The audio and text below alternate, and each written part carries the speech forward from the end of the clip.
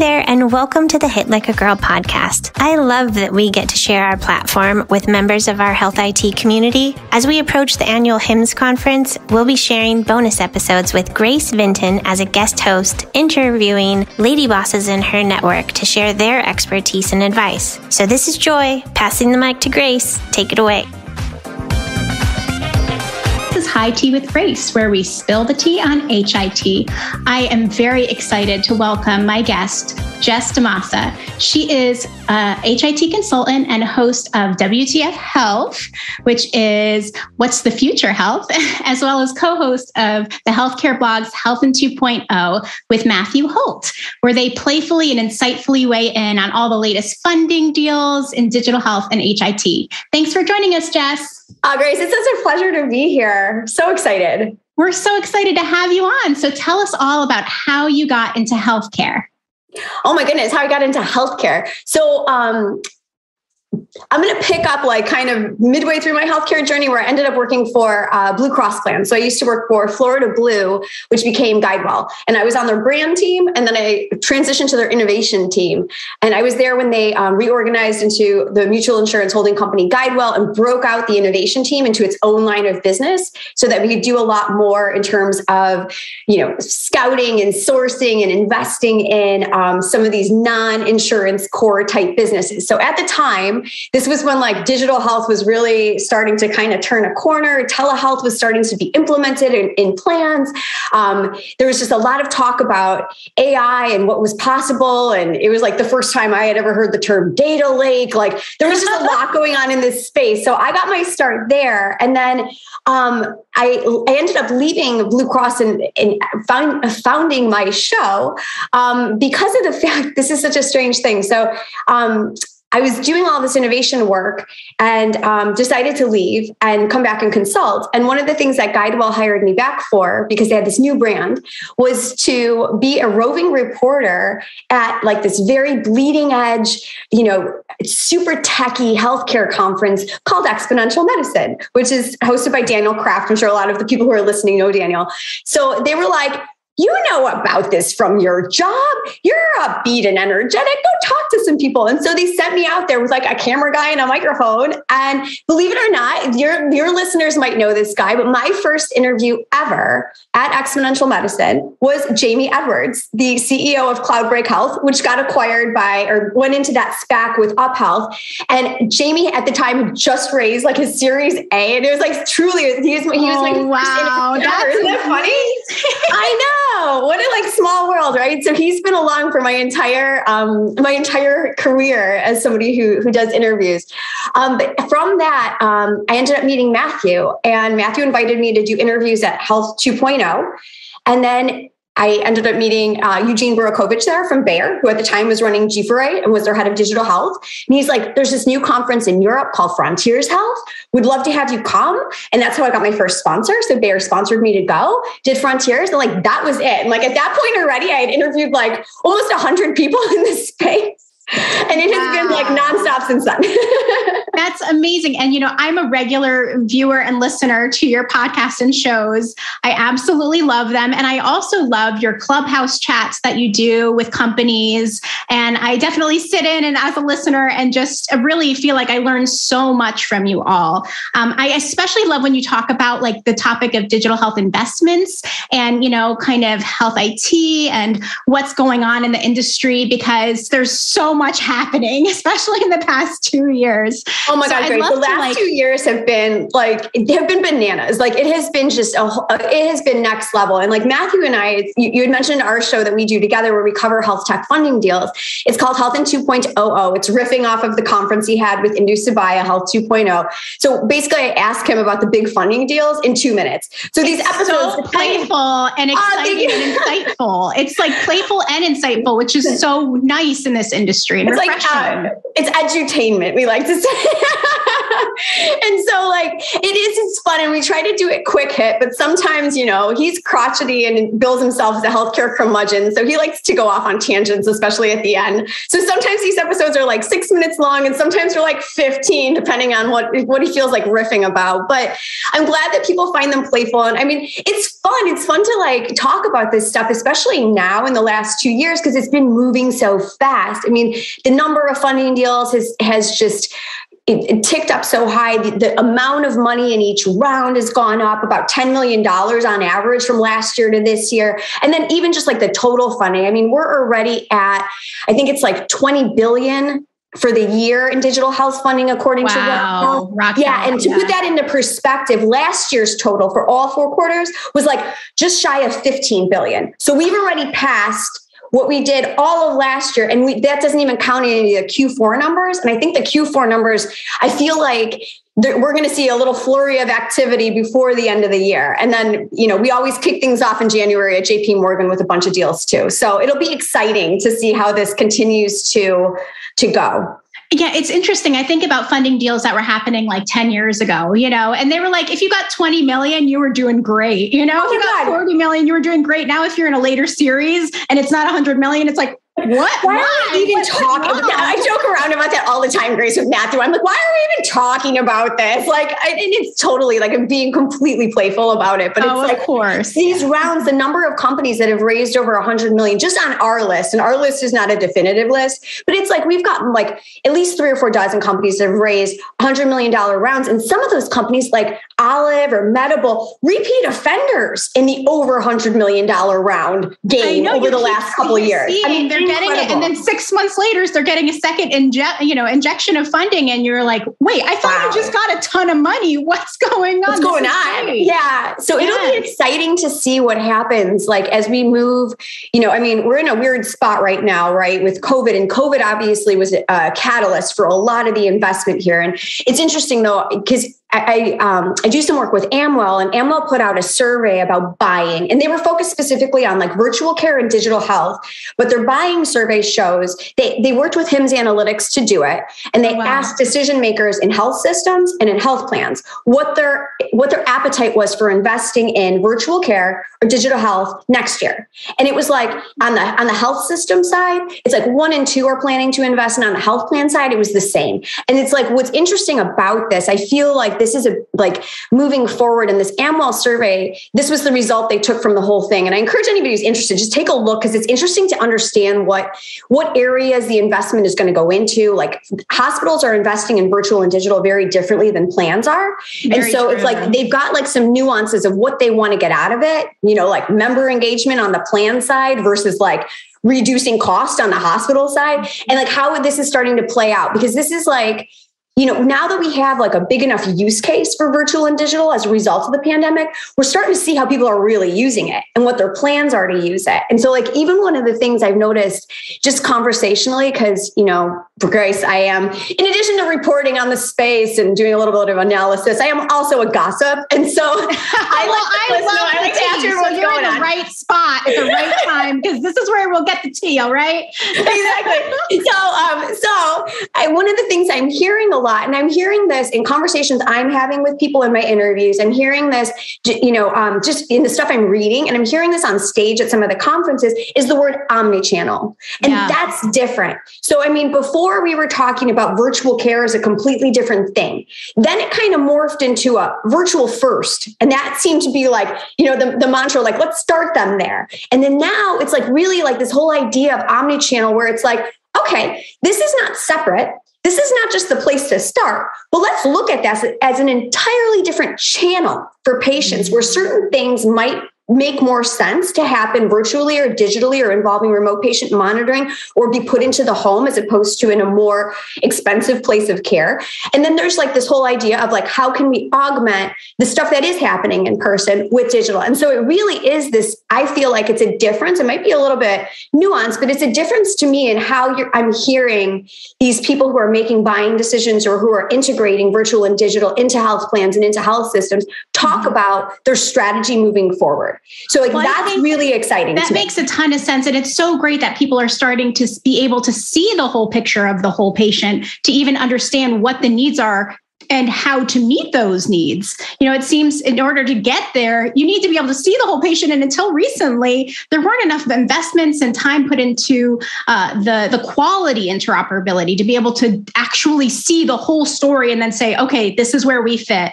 And Exactly. It's interesting that so many of these software companies are becoming providers. Oh my gosh, absolutely. And it's like on that point, Grace, it's like they're becoming providers because it's like the other thing they're starting to do too. And this is another like little thing that I've started to pick up on. It's like you talk to enough people, certain phrases start to rise to the top, right? Just like omnichannel. Another one that I feel like has been really hot lately is operating system.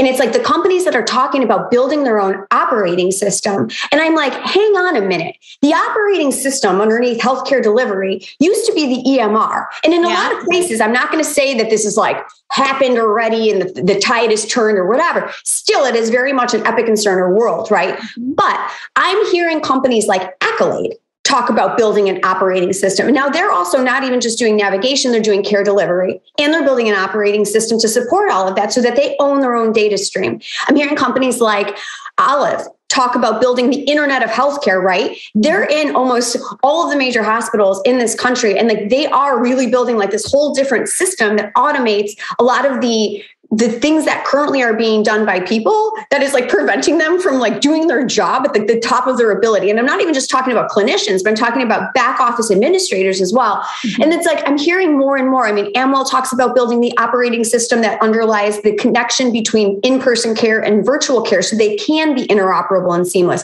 So it's like more and more, I feel like I'm starting to hear this phrase. Oh, there's another example I was just thinking of, Firefly Health. There's a lot of primary care clinics that are virtual first that are building their own system because they're like, you know what?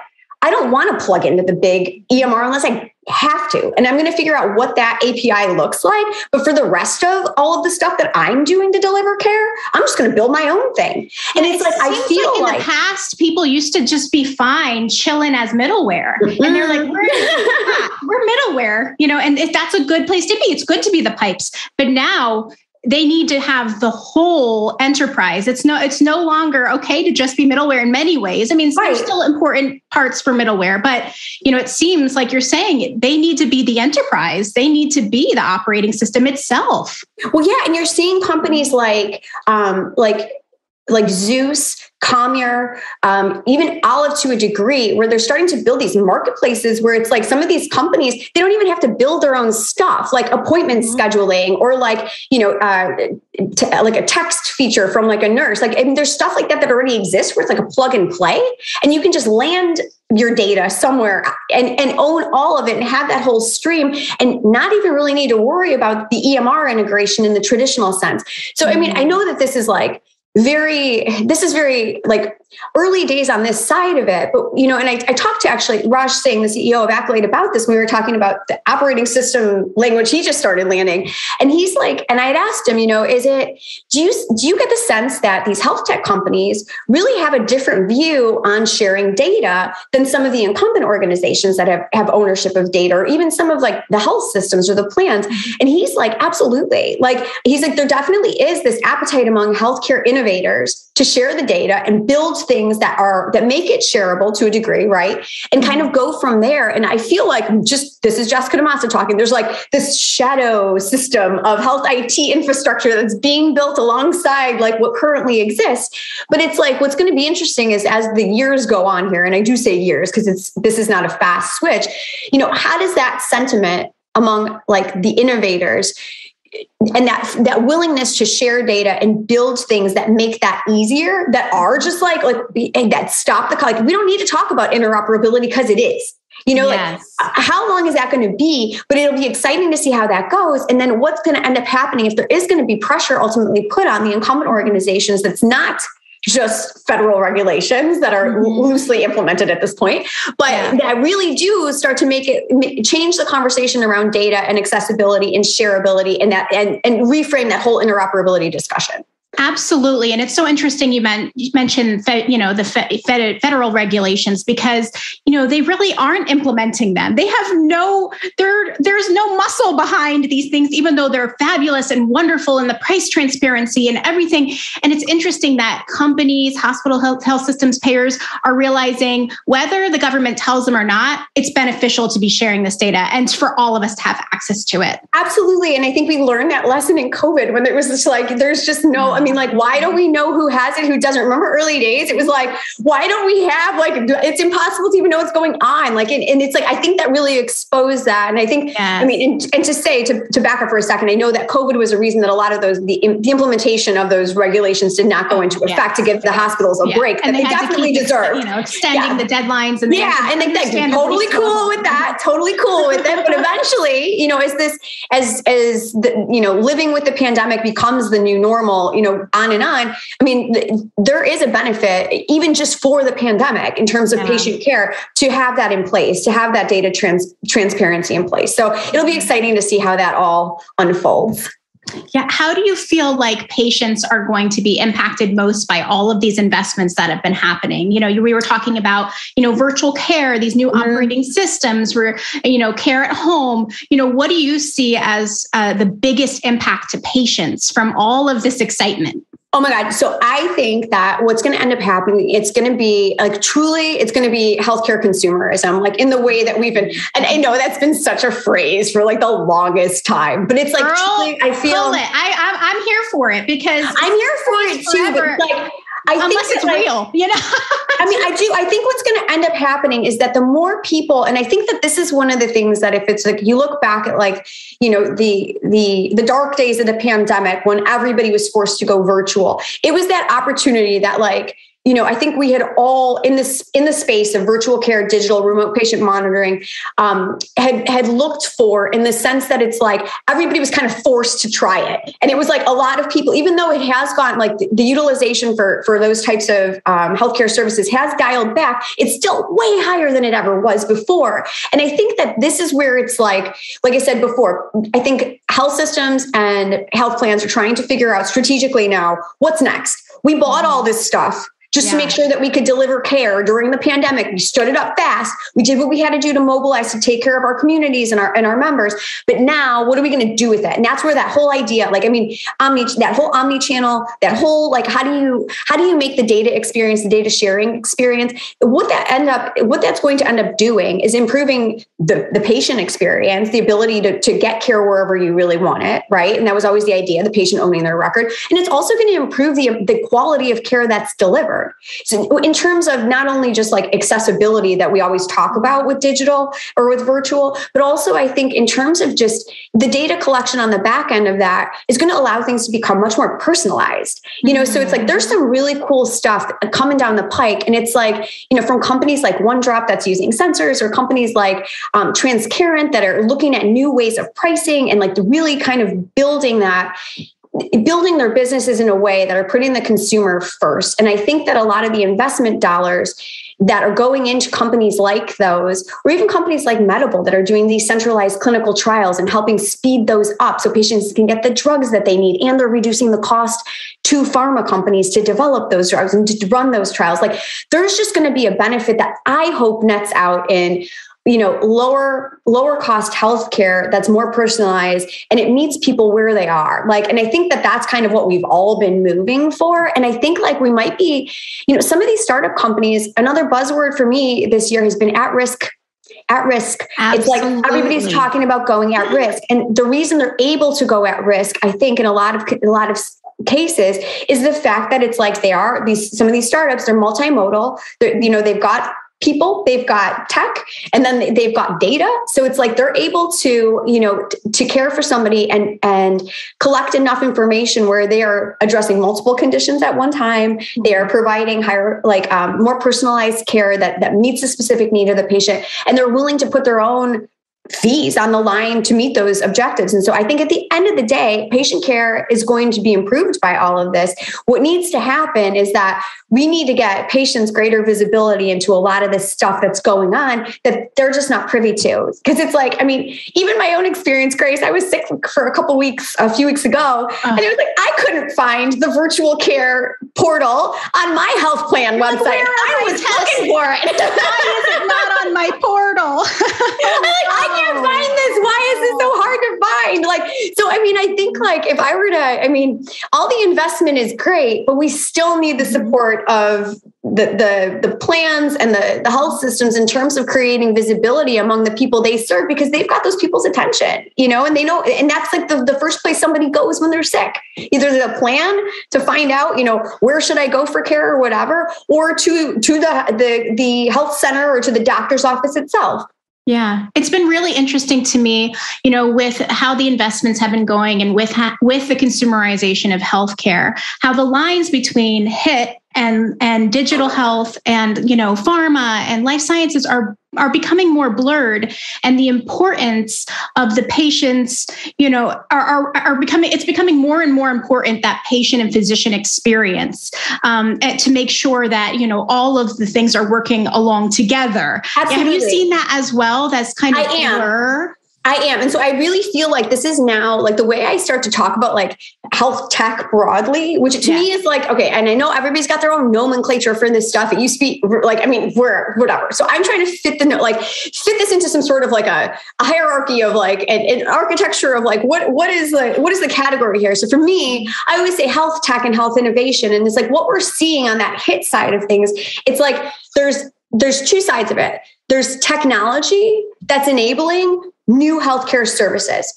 So new tech, the technology there is the chatbots, the remote patient monitoring, the virtual care, and specifically in the HIT world, it's this is the rev cycle stuff. This is the hospital automation stuff. This is the analytics stuff. This is the tech that's enabling new healthcare services. And then the other side of it are these startups that are new healthcare services based on technology. And so those are the new plans that we're seeing, Sidecar Health, or the new PBMs like Capital RX. So it's and even businesses these navigators like Accolade, or the way that Included Health has morphed now, or Transparent in the navigator space, or even some of the home health organizations. We just saw CareCentrix get a massive investment from Walgreens. These are brand new healthcare services that are powered on technology, and then we're seeing those old healthcare services that are integrating the tech. So it's two different sides to me of that, and it's there are a lot of companies that are kind of straddling both of those places. But it's what you can't escape is that the IT infrastructure is critical to all of this. Absolutely. And do you think that eventually they'll all just be joined with each other? It would be nice. It would be nice if not joined together, at least where they work together, right? Mm-hmm. So it's that there really is this seamless care experience that everybody always talks about as the nirvana of our space that is patient-centered. And it's the care is really driven off of what this individual person's needs are, how we're able to use tech to figure out what those needs are, and then develop, the right way to reach them in this, and I'm going to say it, the omnichannel kind of way, where it's some stuff you're going to need to do in person, no matter what. Some stuff you're going to need to do, it's better for you to do. And it might not even be possible for you to do without tech, daily remote monitoring. If you have a condition that you need to track every day, it's expensive if somebody's going to come out there and do that with you. So, but if you can use tech to do it, that's more and more ambient, that requires, a device that's already there in your home, or requires something that you're just wearing that's measuring and monitoring at all times. I think that what's the potential here is really this whole idea of having this just be the same way. To me, I think about, everybody talks about banking, but I think about shopping, and it's just how do you figure, what you want, or what you need, or sometimes it's the need comes to you, you're oh shoot, I really need to buy this because I need to buy a ladder because I have to get up on my roof for something in my house. And it's sometimes it's you have to get that. And it's how do you buy that? Do you go to the store? Do you order online and have it delivered to you by a person? Or is this something that you is there something that you can do by ordering a service to have somebody come out and do it for you? And I think if we look at that in healthcare and the omnichannel kind of analogy, that to me is what I think is really exciting and promising about all of the investment that's coming into this space, particularly on the tech side.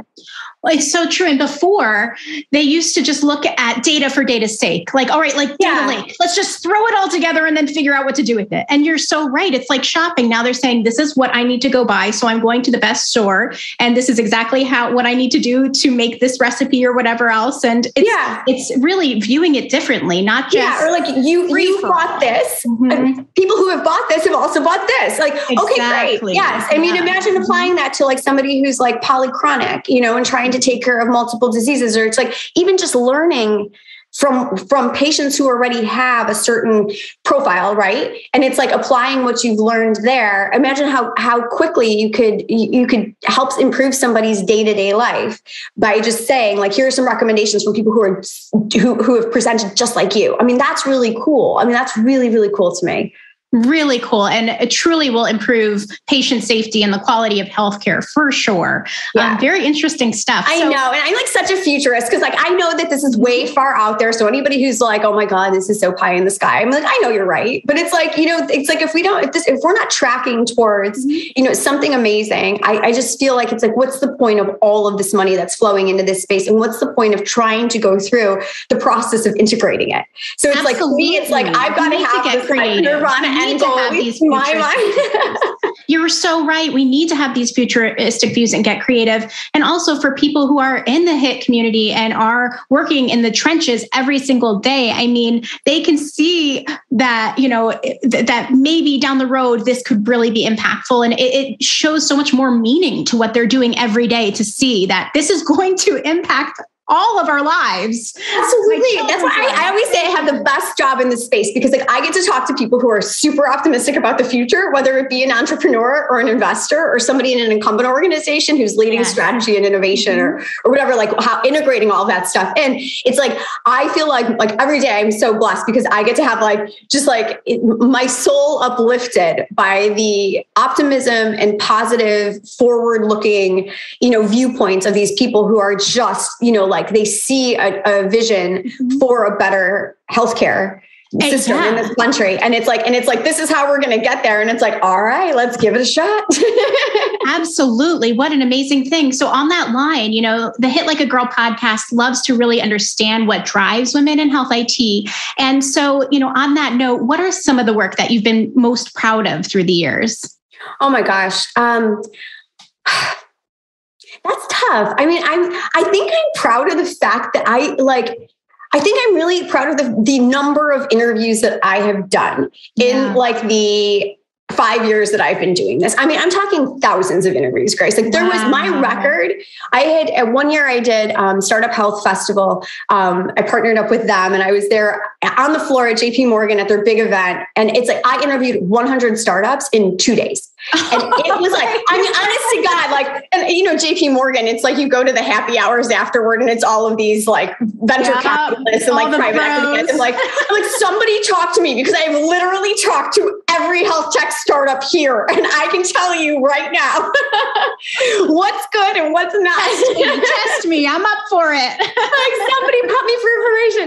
So, but I think like what I'm proud of though is I work really hard at trying to make sure that the viewpoint that I take on this is really inclusive. Yeah. And so it's like talking to that many companies in all sorts of areas of innovation in healthcare at all different stages of company with all different types of people leading them, all different kinds of investment and backing with different companies behind them. It's like, I'm just proud of the body of that body of content that I have built over the years and everything that I hope that it's given to the people who have followed along with me. Because what I love the most is when somebody will say to me like, oh my God, I learned about X company because I saw you interview them and I had no idea. And now we are working with them. Like, I love when it like nets out into like an actual relationship, or it's like, I've even had some bromances like come out of this where it's like, I heard this guy talk. I ran into him at a conference. I mentioned your interview. We got to talking. Now we're like great friends. We work in similar areas. Like,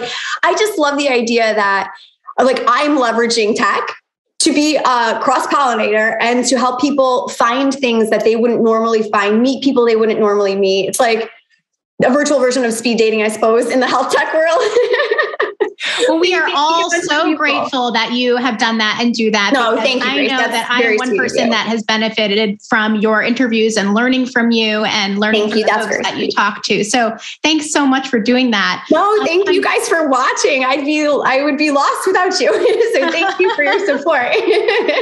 So on a even more personal note, what are things that you do to work your best and make a difference? Do you have a regular workout routine, stay healthy? Just on a very, very personal level, what are things that you do to keep on top of your game? Oh my God. Okay. So I love Pilates. My best friend actually owns a Pilates studio, and I do Pilates every single day, and I have for years. So I am a big Pilates person. I think it's just really challenging. And it's like, honestly, the only time that I'm not thinking about work, because you have to really think about the muscles you're engaging and how you're moving your body and you're breathing. And so it's like, that's enough to distract me, which is, it's a lot harder than it might seem just talking to Pilates is so challenging. I have done Pilates for years, but only in classes without the machines and everything else. So I know I'm on a reformer. It's cool. And like, she integrates a lot of like kettlebells into her workouts. She's definitely next level. She kicks it up a notch. So she does a lot of cross training too. Yeah, it's like a cross training thing. Yeah. I'm learning how to weight lift too, Grace, like with like an actual like squat rack, and I'm getting pretty good. So you can legit hit like a girl. You literally can now. Or at least squat like one. That's great. So it sounds like it really has helped you not only physically, but mentally be able to take a break from the work that you're doing so that you can dive back in with a greater passion and vision. Oh my God, absolutely. And it's like, I think like everybody else in this day and age, it's like, it's so nice to do something that doesn't involve a screen. Mm-hmm. Like, it's like, it's nice to be able to like completely unplug and to like be able to be there and just think about like, physically be present in your body to the point where it's like, you're paying attention to what muscles you're using and your form and how you're breathing and everything like that. I mean, for me, it's like that hour of the day is a very important hour because I don't know. I talk very fast. I forget to breathe a lot of times. And it's like, I'm focused on other things, like what the other person on the other side of the screen is talking about and what they're doing. And I'm so, intently focused on what they're saying and how it's coming out that it's like, I often don't think about myself and my body and what's happening unless it's in that time period. So yeah, I definitely feel like it's the thing that unwinds me. It's the thing that energizes me. I love it. Well, that's awesome. We'll all have to try out a Pilates workout from you guys. Yes. So one of these days we'll have to do a HIIT Pilates workout. I have advice though. If you're going to do Pilates, it is really different. It's not yoga. And I think men should try this too for all the guy listeners that you have out there, Grace, because it's like definitely aims for that core and a lot of, it's an important area for everybody. Especially your back and your posture. Don't forget your back is part of your core. But if you try Pilates, try it at least 2 or 3 times because it is like, you don't get a good workout until you know what you're doing. And it definitely takes a couple tries to figure out how to engage the right things. That is a great recommendation. I'll be sure to let everyone know that. So to finish off this wonderful conversation, right, where can our listeners find you on screens and online? Yeah, so when you're done with your Pilates and you're like, what have I missed? Exactly. The best place to go. There's 2 places I'm going to send you guys. So I'm going to send you to my YouTube channel, WTF Health's YouTube channel. It is youtube.com/WTF Health. All of my interviews are there from like the beginning of time. So like, they go way back. So you can have fun searching through that. If you have any problems or issues, just ping me. And then the other place I would send you to is thehealthcareblog.com. That's Matthew Holt's blog. My content runs there. And that spot is cool because it's not only my content that runs there, but it's also the show that Matthew and I do together, the Health in 2.0 show we mentioned before about the health tech funding deals. And we have hundreds of contributors who write pieces for the blog. And so people like Grace Cordovano, we have so many contributors and like Grace, we've got like Gira Cardi, we've got, oh my God, I'm like blanking. I saw Grace's great article so many on there about health and talking about getting patients on panels. And it was so impactful. Yeah, it covers health policy, it covers patient, it covers HIIT, it covers everything. So it's very wide ranging in terms of the types of things I write about. Like Kim Ballard likes to write about technology, but like more of like a socioeconomic look at it. So it's like, there's definitely a lot of great content there as well. So if you guys want to check that out. We will definitely be sure to check that out. So before I forget, did you happen to bring tea with you today? I did not bring tea, but I definitely brought the tea, but did you bring any tea? I'm a coffee drinker. And this is my Chicago mug. So I'm from Chicago. That was where I was born and raised. And I moved away a while ago. And when I left, a family friend gave me this mug. So this mug is like 12 years old now. And it's made it through so many moves. Like I've moved around a lot. And in fact, I was nomadic for 2.5 years where I did not have an apartment. So this mug was in storage for 2.5 years, but it's pulled out now. It lives here in Jacksonville Beach, Florida. And yeah, this is, I decided to bring it because it's like, every time I use it, I'm always reminded of home. And I think that Chicago is one of the most kick-ass hometowns you can have. Absolutely. And lots of great trade shows too, which I'm sure you get to go back fairly regularly. I do. But it's like, I'd rather see like the Cubs play than go to ASCO. Very true. Very true. Well, thank you so much for joining us today. And we really loved having you on, Jess. Grace, thank you so much. This was such a wonderful opportunity. And to all your listeners, thank you so much for listening to me today and for following along with Grace. She's a force of nature of her own. Thank you, Jess. And I'll send you the check in the mail later for saying that. Perfect. And thanks for joining us, folks. Check out the Hit Like a Girl podcast and YouTube page for more amazing guests just like Jess. Cheers. Cheers, Grace. Thanks for listening. You can learn more about us or this guest by going to our website or visiting us on any of the socials with the handle Hit Like a Girl Pod. Thanks again. See you soon.